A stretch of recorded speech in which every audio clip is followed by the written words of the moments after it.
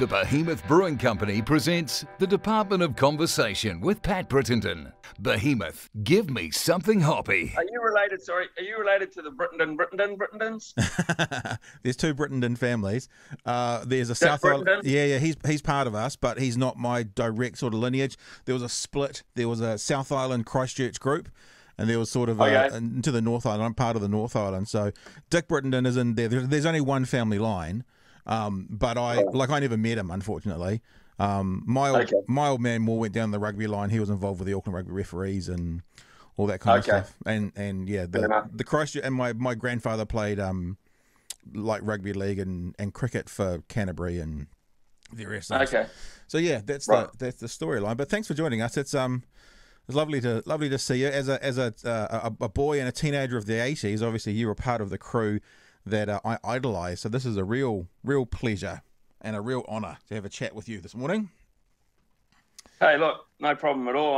I'm sort of happy to be talking to someone that actually remembers sport in black and white.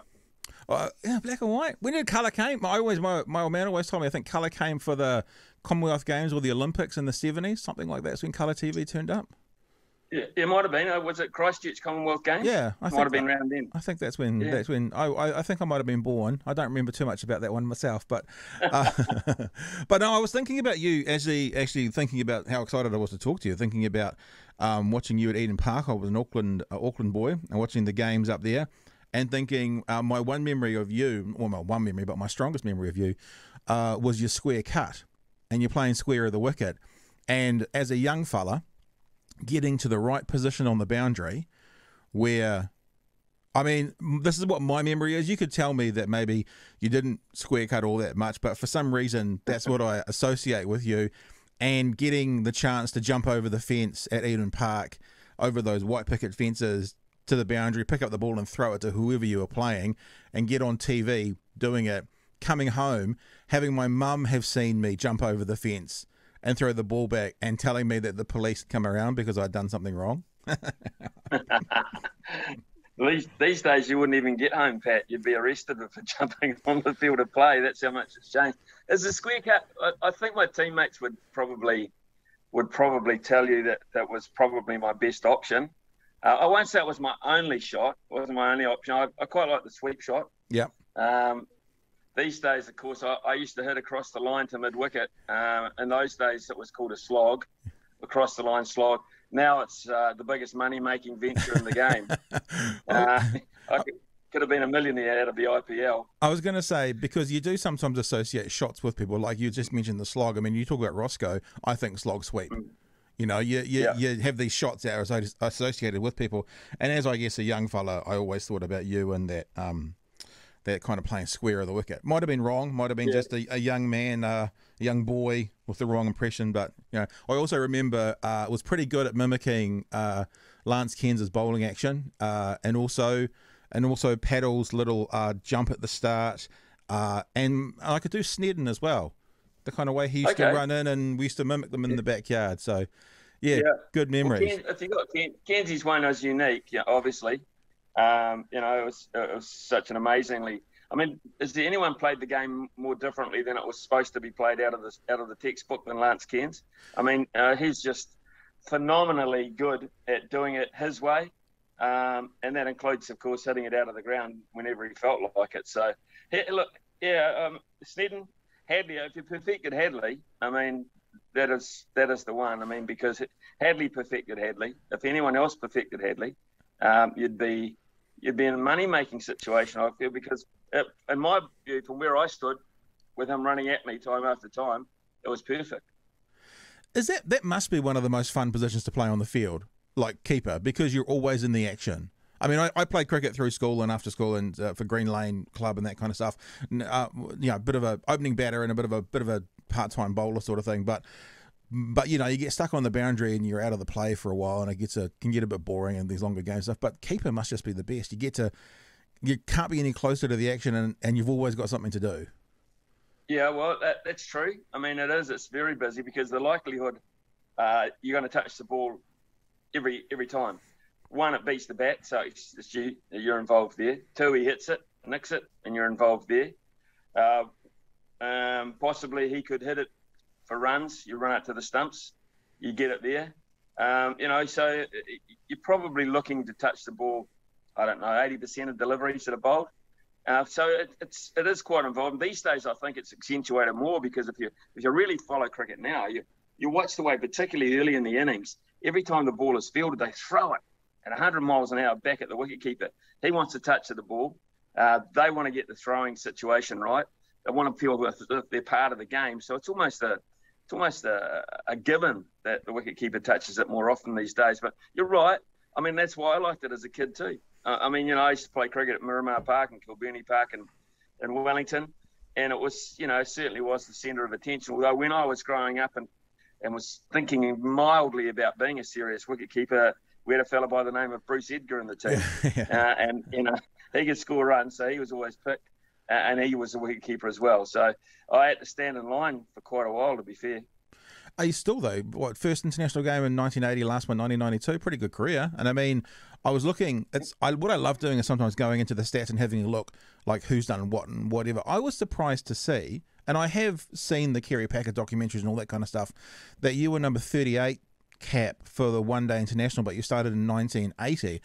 Something in my head said one day it started much later in the 1970s, but on my research, it was 1973 was the first one-day international. That feels very early, but still, number 38 one-day international cap. It's a pretty low number. That must be almost like a little check mark on the CV to be in there nice and early. Yeah, it's pretty early on in the piece, isn't it? Yeah. If you look at the history of it. Yeah. I think you're like me in that regard. I can't remember too much one-day cricket before that.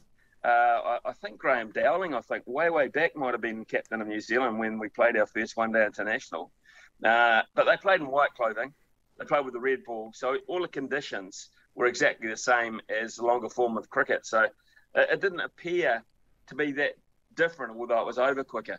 It was when, I think, when the coloured clothing hit it, with the white ball, the black sight screen, the Packer series, when those innovations kicked in, everyone, I think, finally decided or finally thought in their own minds that this actually is quite a different form of the game. Yeah. That they play at night, for goodness sake. They play under lights. What is this? They have a white ball at each end. Australia are in yellow, New Zealand in beige. Where do they get the beige from? I thought New Zealand was always black and white, Yeah. India were blue, England were blue, Pakistan were green. It was like West Indies, who were a great side back in those days, were that beautiful maroon colour. And I think at that point, when World Series cricket became such a thing, I think people thought this is certainly a different form of the game, and man, do I love it. Yeah, I can't remember the name, but there's a very good docu-series about Kerry Packer when he started that series up. I'm sure if people Google Kerry Packer docu-series one-day cricket, and my enduring memory of watching it is every time he came into a production meeting, Kerry Packer, they'd added about another 3 cameras. So at the start, they were going to have more, because he wanted to turn it into a show. They were going to have more cameras. And so I don't know how many cameras there were for test matches. Let's say there was 10. There was 15. And then the next time he came back to the meeting, there was 18. The next meeting they had, there was 21. And all of a sudden, there was like 40 cameras. And every time that he came back to see how the production was going, there was more cameras because they wanted it bigger and brighter. And I guess you look at the T20 and probably primarily IPL right now is that's what it is. It's not festival cricket in a patronising way like you watch a festival rugby game at the end of someone's career, but there is a festival nature of sort of excitement about it. They've kind of got to that point, perhaps, that Kerry Packer was talking about in the 70s now. Yeah, look, you're right. And the other thing that's changed about it too is that it's become franchise-based, a lot of it. It's not country-based. Back in those days, it was basically country against country. And then it became association or state against state. But the IPL has changed it altogether by having these wealthy Indian owners, movie stars, businessmen, etc., owning their own teams. Therefore, like British football or European football, actually having these multi-valued teams that are, and the players are actually assets which you can trade. Yeah. I mean, you can get rid of one this season and change him for another one, or someone might buy him off you, and or you might just sack him. He might be gone. And I think people have seen another side of it there. It's more as a business venture, but it works in India, of course, because of the passion, the population, the passion for the game, and they just love everything, and they idolise. If you make it big in the IPL, you're certainly going to be pretty well looked after financially, and certainly you're going to be extremely well known. Extremely well known. Hey, Ian, every sort of, I was going to say former athlete, whatever the correct term is, that I've had on, like I had Grant Fox on and I asked him this question, and I had Josh Cronfeld on and I asked him this question. I normally ask sort of towards the end, but seeing we're in this conversation about cricket now, I'll ask you this now. In your opinion, the greatest cricketer, and I know it's hard because there's it's not like basketball where really everyone does the same thing slightly differently. There's such different skills, like a batter versus a bowler. But I always like to ask, in your opinion, the greatest player ever, and then also the greatest player you played with or against, because that might be different. And then I also want to know who the most exciting cricket player you've ever seen is. And to caveat that, what I often give as an example is Christian Cullen. Christian Cullen's the most exciting rugby player I've ever seen. He might not be the greatest, he might not be this, but he touched the ball and magic happened. He's a little bit like maybe Damien McKenzie's getting there, that excitement level. Touch the ball, something happens. Moanga, something happens. So, how about that? Greatest you either played with or against, and most exciting cricket player? Don't know if you've ever done one of these with Nisbo, but if you ask Nisbo who his greatest rugby player of all time is, Christian Cullen. Oh, so, wow. And he's seen a few, I'll tell you that. But it's a very easy answer for him. So, yeah, Cully. Look, greatest player I believe who's ever played the game. Well, contrary to popular belief, I never played against or saw Bradman play in person. So, the numbers say he was, but I can't say that I ever saw him. The most imposing player I ever played against, the one I remember the most, were his presence at the crease, and his record backs that up as well. He's in everyone's world 11 would be Sir Vivian Richards. Wow, yeah, wow. He had a presence at the crease. They called him Smokey after Joe Frazier, and that's what he came to the crease like. He never wore a helmet. Had his cap just slightly tipped to the side, Rastafarian armbands, sweating, beads of sweat coming off him. And, you standing up to the stumps or whatever, when this man arrived at the crease, it was just like, wow. So that presence of Viv Richards at the crease, it's very hard for me to isolate just one. But if you ask me to say him, I admired the beauty, the grace, the timing of Greg Chappell, who became public enemy number one there for a while as far as New Zealand sport was concerned. But to stand behind the immaculately attired Greg Chappell with his baggy green on coming to the crease and watching the masterclass that he would put on a number of times was also phenomenally good. So those two batsmen would be the best I ever stood behind. And if I look at the bowling, I got the end when I came to the bowling. I got the end of Lillian Thompson, they were just over the top, so it wasn't lightningly, fantastically quick. I caught the West Indies in the 80s. So you faced Big Bird? Yeah, I got the Bird. The Bird got me often too. Incredible. Big 6'8", and then another arm on top of that. You never really got anything that was going to hit the middle of the bat. It was always going to hit the splice, especially as a small guy. So very, very hard. But the most silky bowler, the one that probably created the most impression, was Michael Holding. Right. And one of the reasons why, Pat, he had the longest run-up. So there's a lot of things go through your mind when Michael Holding is dancing his way towards you. And they called him Whispering Death. He just had this beautiful, silky run-up. So Mikey Holding would be that. If I look at the guys I played with, alongside Suraj AH, 431, without doubt, perfection with ball in hand. So often, in all conditions, he bowled magnificent spells. And people will say, Southey bowled. Yeah, fantastic bowlers in their own right. Still a long way behind him on the wicket tally. It's very hard to compare eras with eras, but he dominated some great batsmen over the years. He really did dominate them. Great mate of mine, Martin Crowe, batting-wise. No problem there naming him as the best batsman I ever played with. It's very simple. And now I acknowledge the fact that Williamson is going to break all his records. Yep. And Taylor as well. But if I had to name my 3, 4, 5 for New Zealand, Williamson, Crowe, Taylor, that's so damn easy because they just, so very, very good. The three that stand out the most, quite simply the most. I remember, Murray Decker used to do Sports Talk. He was a bastion of broadcasting in New Zealand. He picked out, I can remember him talking about this young kid, Kane Williamson, when he was at high school. And he picked him out, and he said at high school that he had the best technique of any batsman he had ever seen.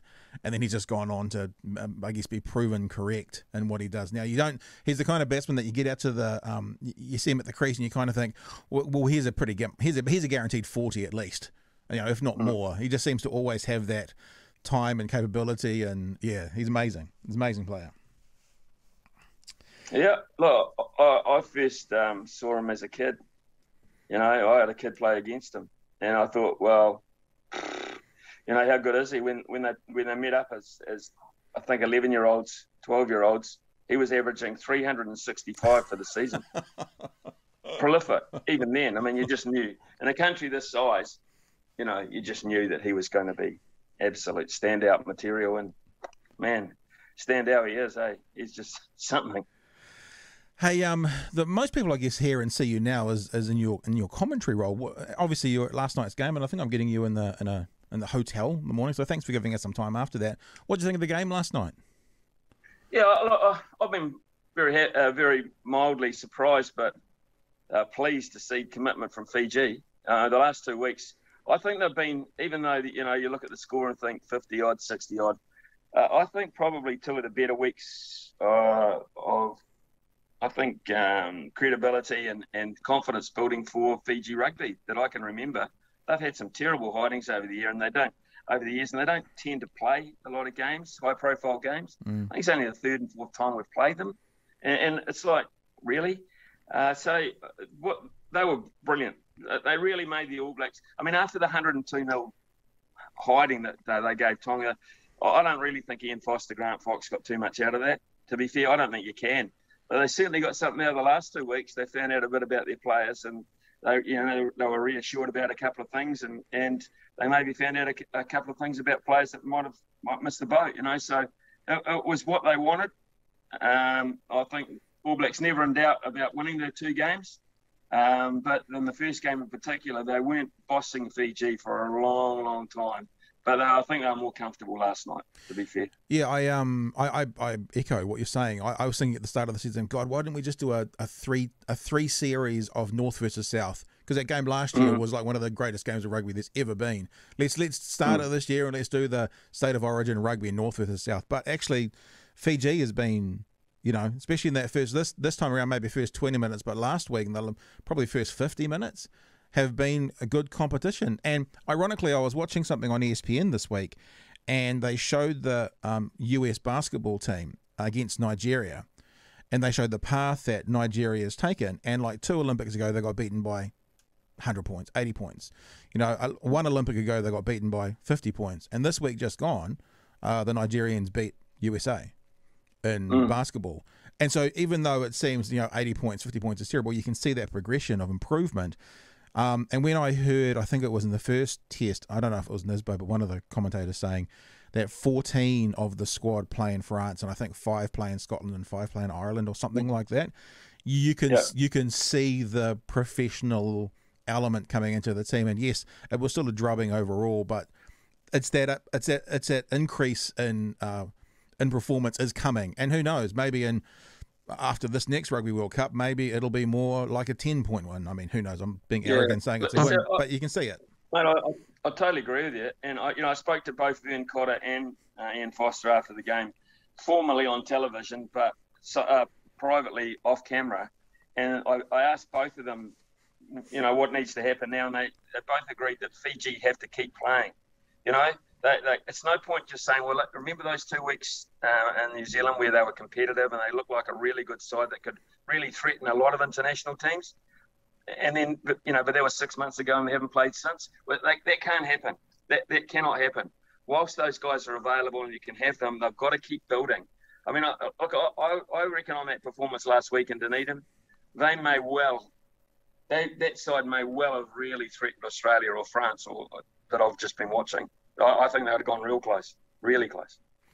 Yeah, no, and I'm very happy. I mean, I have a very soft spot for Fiji. It had a lot to do with the country, and Mum and Dad had business over there and stuff while I was a teenager as well. So it's always been sort of my second choice country, as everyone sort of has as well. So that was great. Speaking of the French Wallabies game, have you watched the game? Have you seen the result there? Yeah, I did.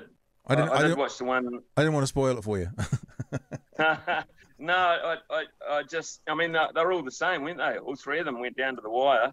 I think France will kick themselves for not wrapping it up 2-0 because they should have won the first one when they gave it away. Then, of course, they won the second one in the last minute or so. And then basically they couldn't win last night against, 14 men for 70-something minutes? Yeah, 4.5. What did you make of it?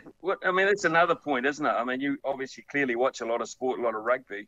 What are they going to do about these sort of sending offs? I mean, was that sending off material? I know there's a huge debate about it. Well, was it enough to ruin a game? Well, it didn't ruin it in the end, but was it enough to potentially ruin a game? Oh, let's have a look at it. People who want to know what we're talking about, this is called fair use in the world of journalism. We're going to have a look at the thing you're talking about. This is actually what happened, and I'll show you the thing that I thought from it. So that was the hit. That was the hit that was deemed too high. And to be honest with you, from that angle and any of the replays they show, it seemed to be okay to me. But we don't see all the angles. This is the most telling thing. I want you to watch the referee on the left-hand side when he asks them about contact at the head. He shrugs his shoulders like, and then they make the decision. You watch this. This guy here. We're back on you now, Ben. This guy. Okay, so you're saying we've got direct contact to the head. See that? See the shrug of the shoulders? Yeah. So if the guys on the field, if any one of them is shrugging their shoulders, I kind of think, I don't agree as long as it's consistent. Because when you have an absolute black and white rule, and at the moment it seems to be, if there is contact with the head, if there are no mitigating factors, it's a red. If there are mitigating factors, it's a yellow. I don't agree with that because basically they're saying if there's contact with the head, no matter what, you're spending time on the sideline.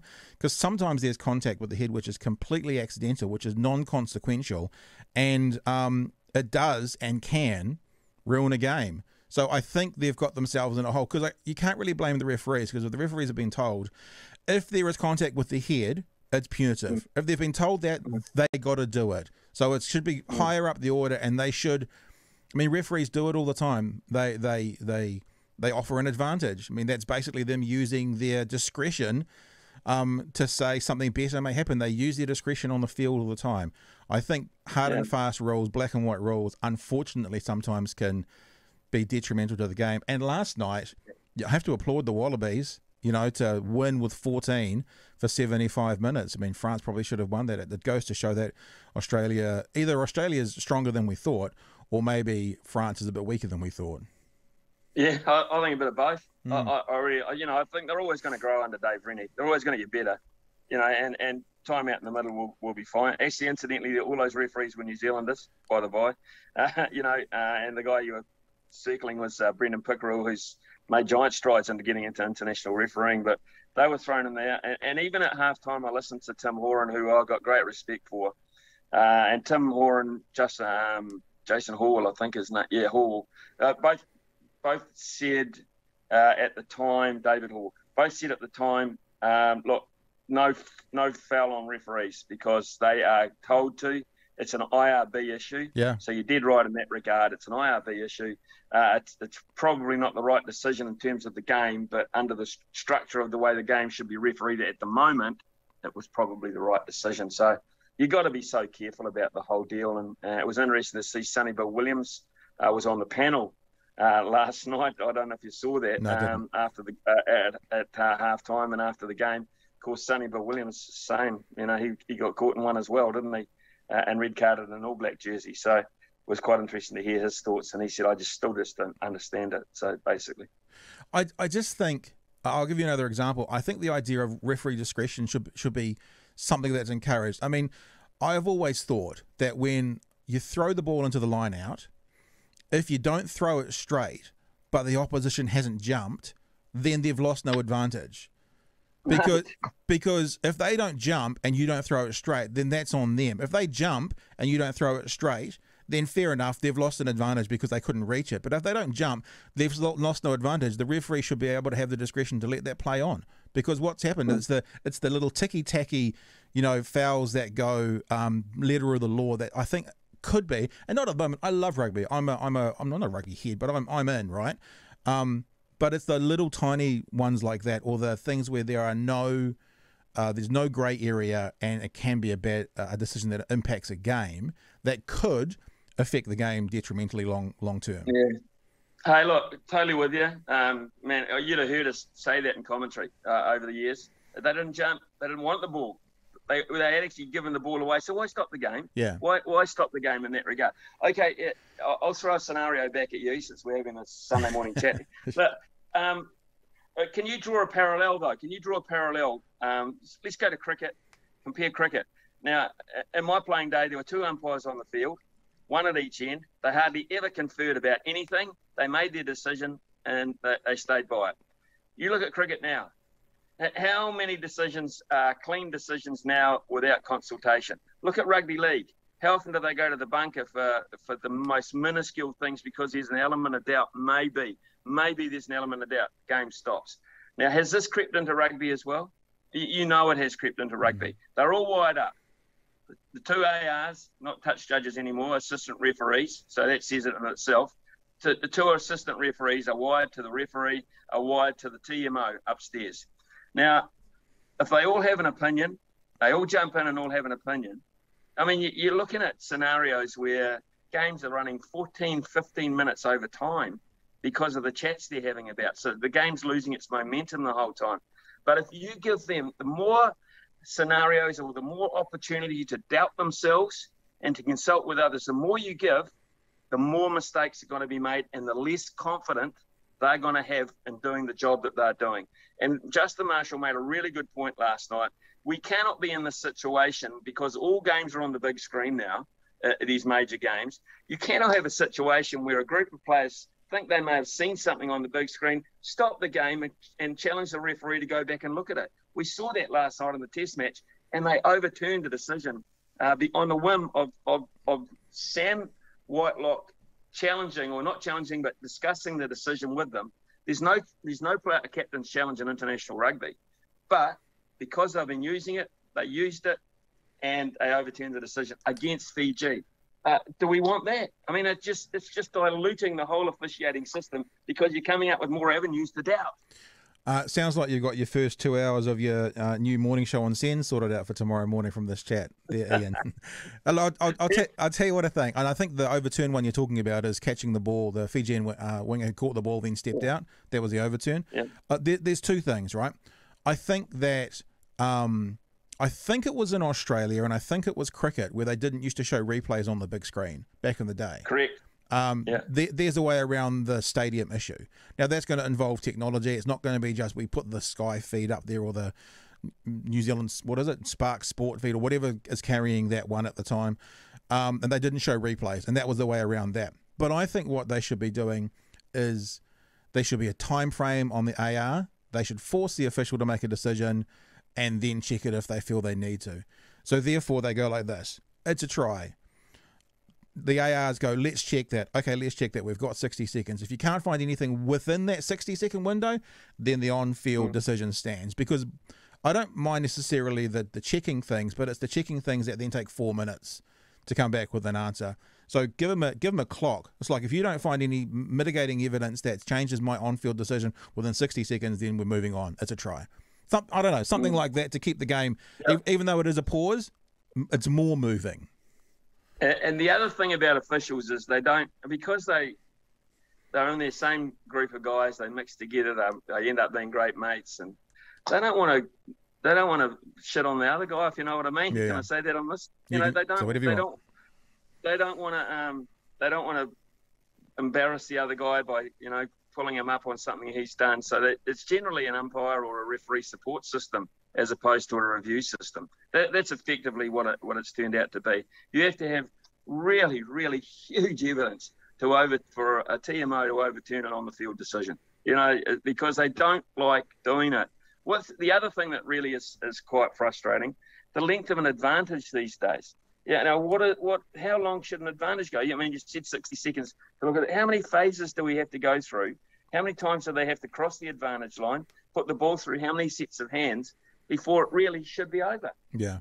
Yeah, that was a conversation I heard last night as well. There was maybe 3 phases, and then they went back for the penalty. Yeah, I agree. I guess the question is, when do you lose an advantage? There was a time, and I remember Aaron Smith doing it actually, where there would be a penalty, and he'd just knock the ball on purpose to get the penalty immediately because they knew that would be their advantage.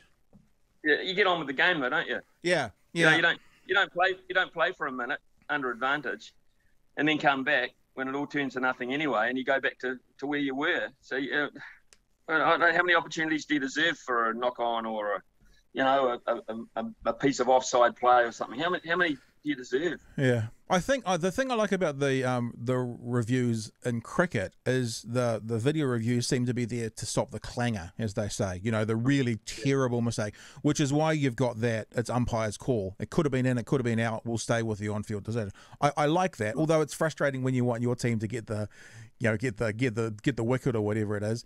And I think it's not the review question, but it feels like with the advantage in rugby, I feel like if I've got advantage in rugby, not that I'm anywhere near playing days these days, but I want to try something out of the box to try and score.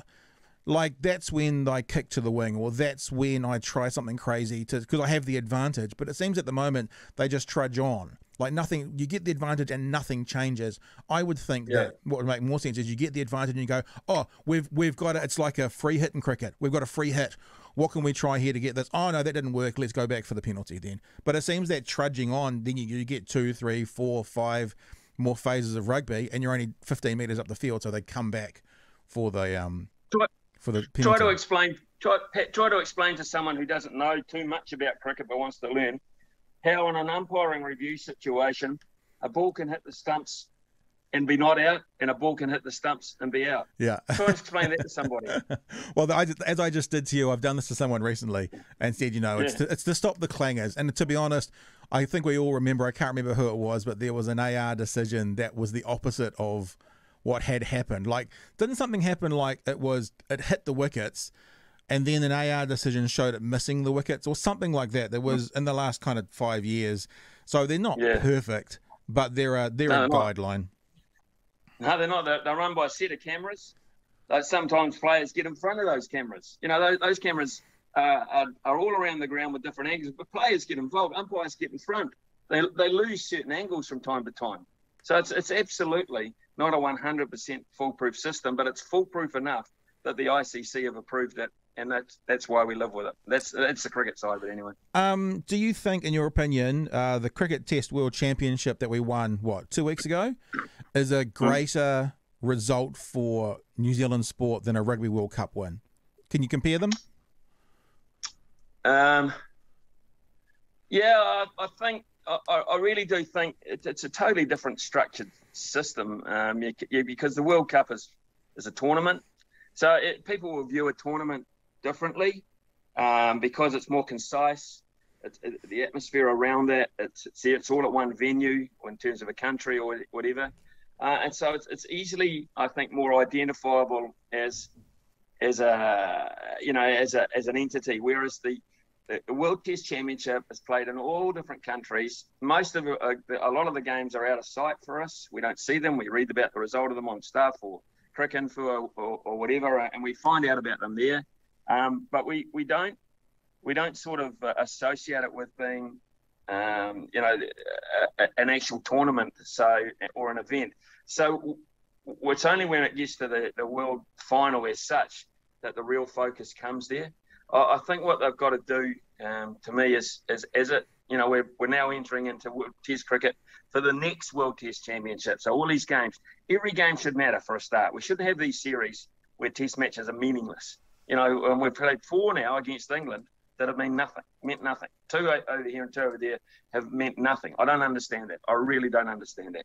So I think we have to make the public more aware of the points table, the system, because it's all guesswork at the moment.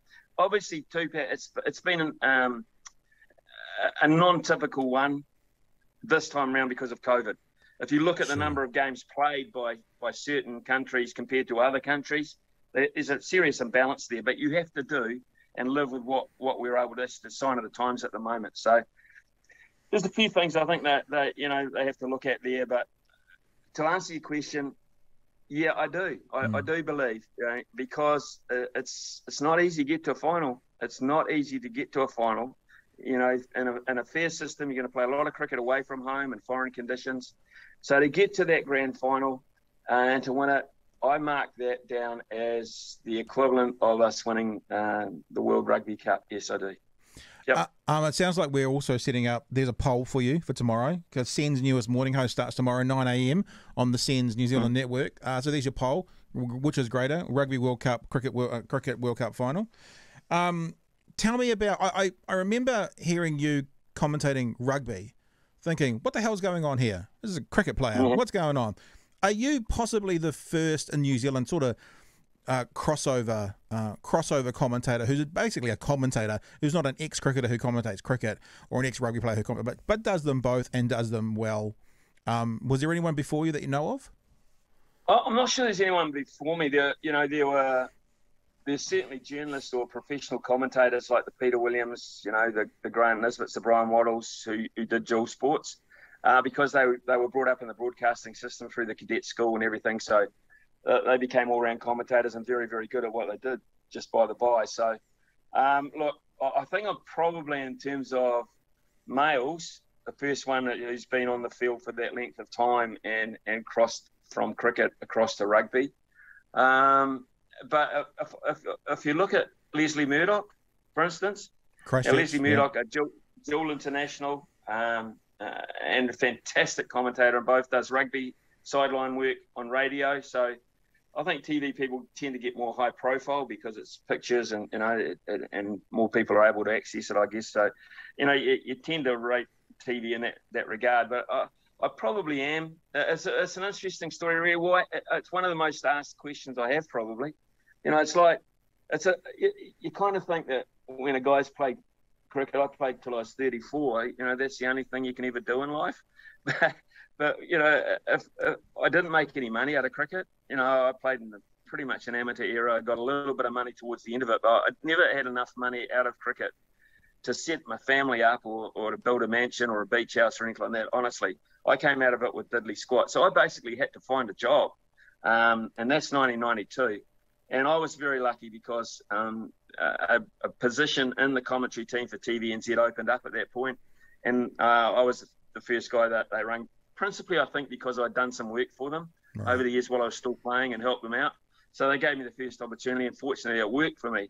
And then, of course, they lost the rights to Sky TV, the cricket, and Sky got the rugby as well. So a fellow by the name of Kevin Cameron, who was the boss of Sky at the time in terms of talent, he came to me and said, I want you to, we've won the cricket rights, I want you to work for us as a head cricket commentator. I said, that'd be great. He said, I'm going to employ you for 12 months of the year. And I said, well, like cricket's, 4 months, 5 months at the most? And he said, no, actually, I think I've got a job for you in rugby. And I thought, well, really? I mean, I'm like most people. He said, yeah, we're going to sort of set up a role for a sideline guy. We don't necessarily want him to be the biggest expert in the game, but we want him to be able to relate to players, to relate to atmosphere, relate to coaches, doing a lot of interviewing work. And we kind of feel that you might be able to do it as something completely out of left field. But because what you've achieved in cricket and your previous broadcasting, they might give you the time of day. And whether they do or not, or whether you get it right or wrong, is up to you.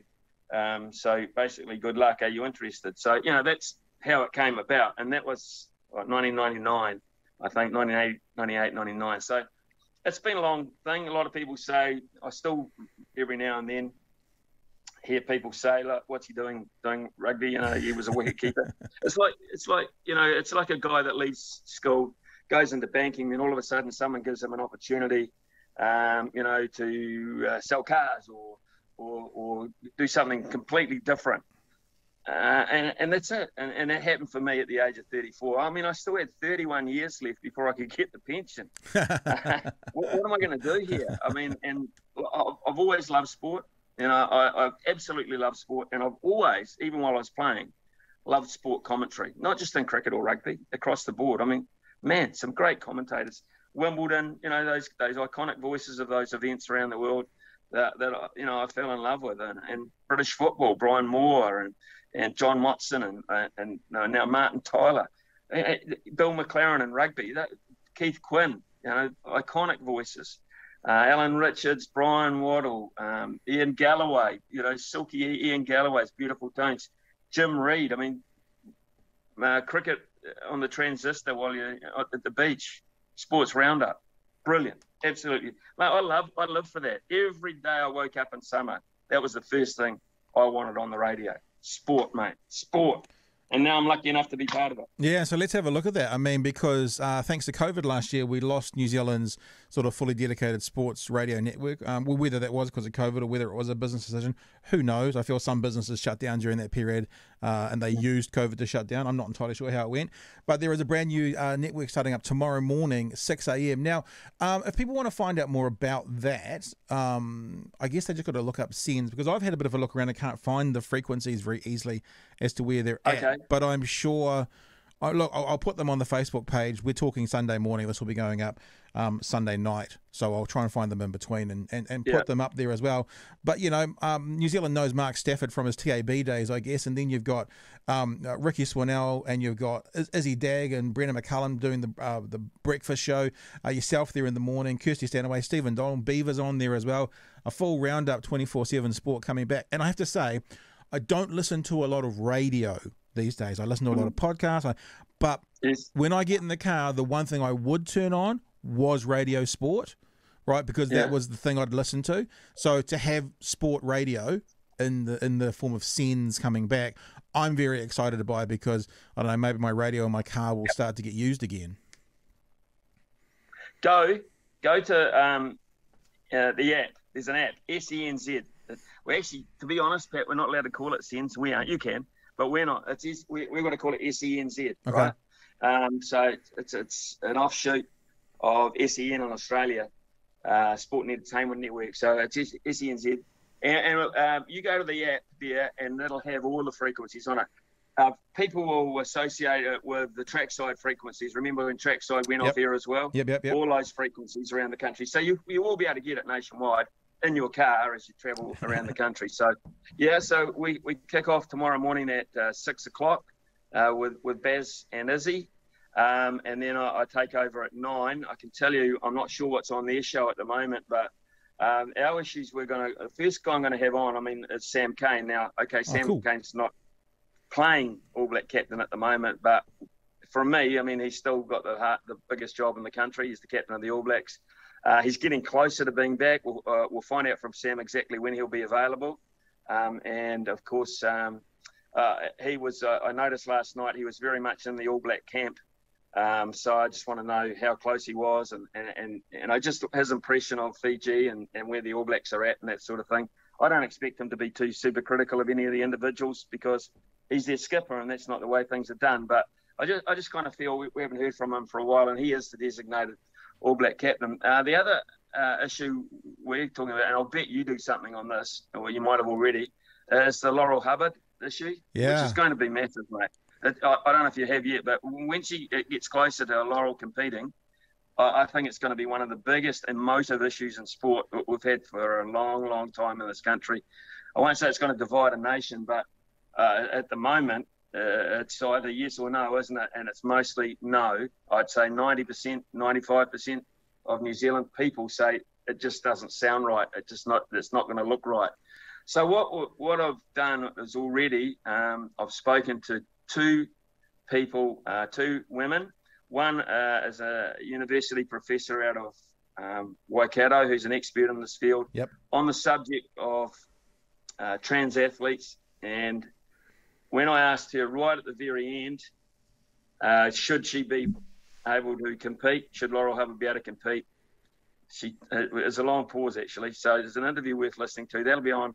And they'll also interviewed and put one in the can too, a lady by the name of Joanna Harper, who's an advocate. She's trans herself. She transitioned from male to female when she was 47 years of age. She's now 64.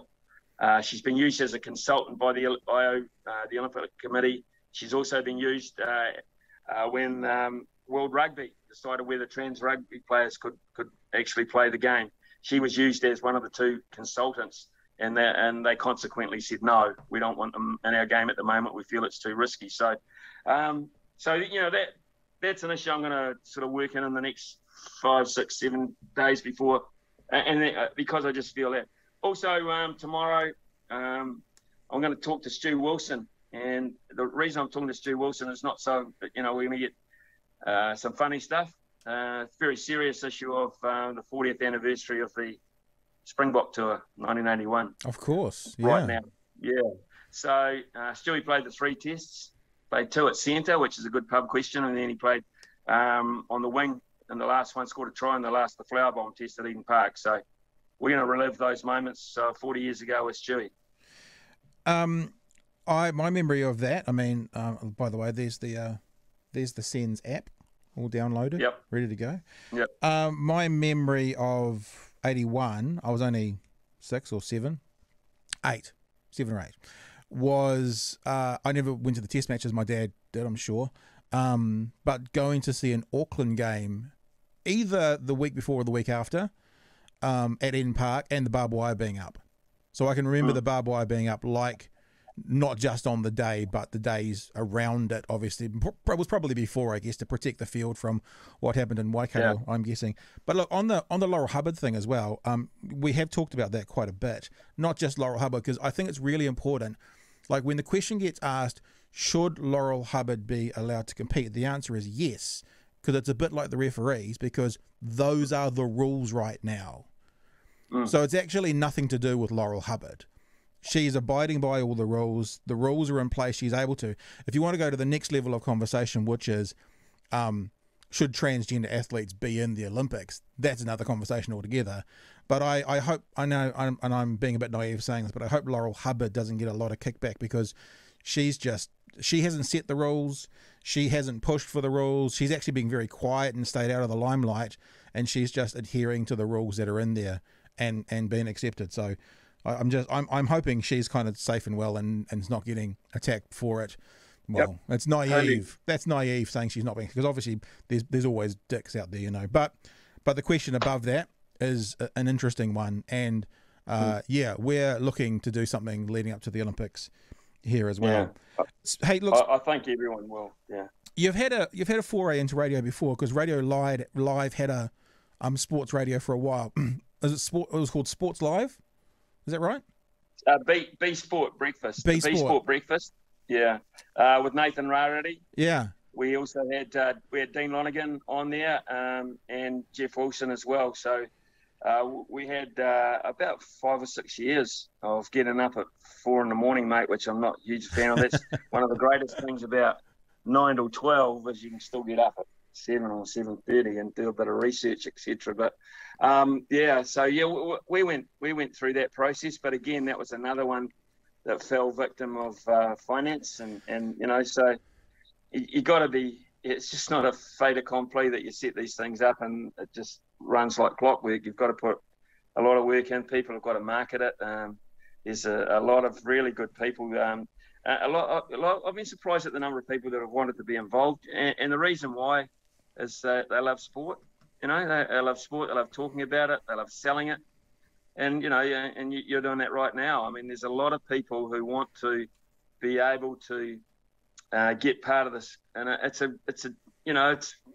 empty piece of paper project. It's starting from scratch. It's not like we're taking over from anything. This is brand spanking new. So tomorrow morning we switch on the power at 6 o'clock, and away we go.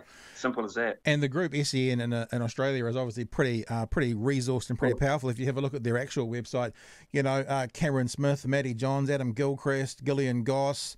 They've got a pretty Vossies in there as well. They've got a pretty heavyweight group of broadcasters and former athletes in there already.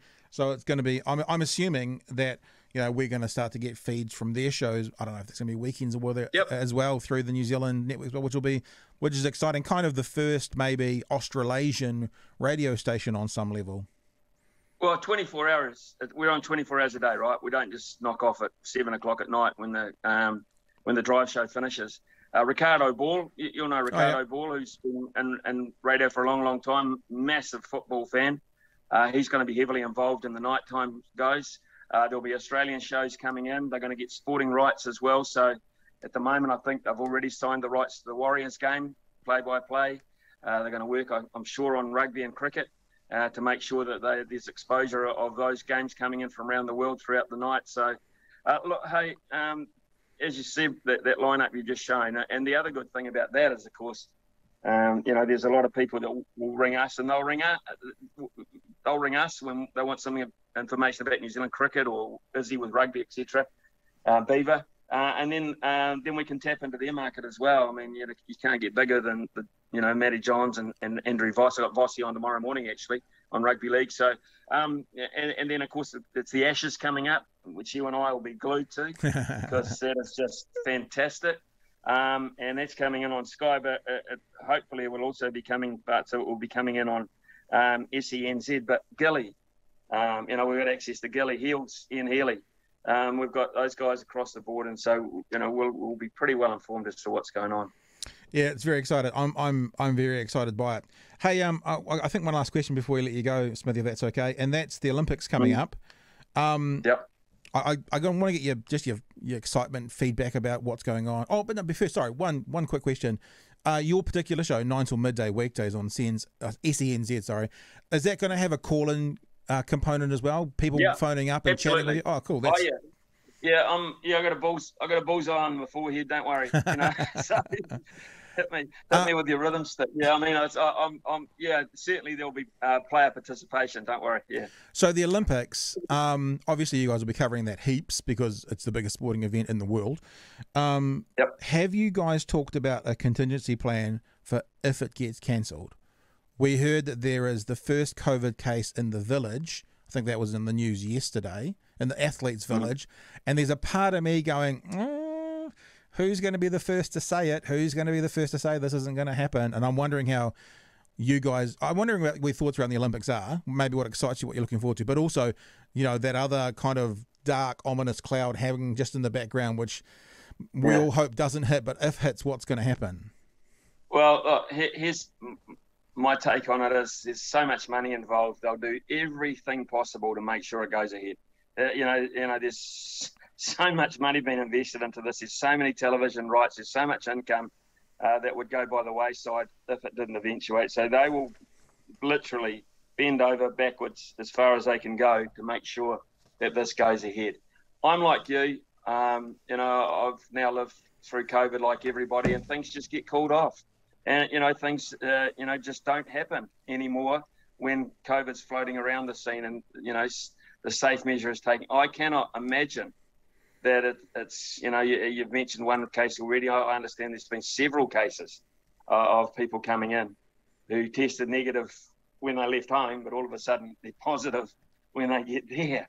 How that quite works, I do not know. But, I can't imagine already no fans. I mean, there's a disruption. Olympics without any fans. Yeah. Goodness me. So how do I imagine? I'm very, very sceptical. I'll say this, and I'm pretty much an optimist because I love sport. I love the Olympics, but I can't see it. I really can't see it going through with certain events, maybe, not being held. Certain disciplines not being able to take place because COVID is in their discipline or in their part. Whether it's in the equestrian side of things, is it possible that the whole equestrian thing gets knocked on? I can see it'll get going. I can see they'll get it going. But in terms of the content, will we see 100% content? No, I don't think we will. Will we see it go the distance? Maybe it'll go the distance. Because what hasn't happened quite yet, mate, is politics hasn't quite crept into it. Governments haven't quite crept into it. They've just stayed on the perimeter waiting, I think. But they won't hesitate to act if they have to. I remember, I think it was Greg Murphy, had a race car once, and on the back bumper, he was sponsored by ACC. And it said something like, always obey the 2-second rule, i.e. always stay 2 seconds back behind me. Don't get too close. And I wonder if the athletes can do the same. They can do social distancing. So they all have to be 2 meters apart, which will make for an interesting 100-meter race. I wonder. Yeah. Hey, mate, we've got the good news from SENZ's point of view, and we've got 2 ladies on the ground over there. So Kirsty Stanway and Ricky Schwinnell are both on the ground over there. They've arrived, and we will be able to get anything pretty much up to date on the radio station, whatever time of day it is. So we're lucky in that regard. Hey, Smithy, thanks for jumping in and having a chat with us this morning. SENZ all kicks off tomorrow morning from 6 a.m. You can catch Smithy on New Zealand's newest 24/7 sports radio network, SENZ, weekdays from 9 a.m. and it all starts tomorrow. Is it going to be a sleepless night tonight, or is it going to be looking forward to a comfortable night? Mate, I'm 64 years of age and I'm nervous as hell. And you know, it's not, radio's not new to me, but this venture is. And you know, there's a lot of people put a lot of work into setting this up and made a big commitment. There's a lot of people who have gone from one job to another job because of their passion and you know, you kind of feel responsible being in the front line to getting it right. So, you know, it's like anything in broadcasting. There'll be little bits that we have to work on after show one. There'll be little bits after show two. But as we get through, if I can end up sounding a little bit like Brendan Telfer in terms of authority and respect, I'll be a happy man. Murray Deakey, you've mentioned him. Those kind of people. If I can get it to that point, Pat, I'll be very, very happy, man. Ian Smith, thanks for joining us. No problem at all.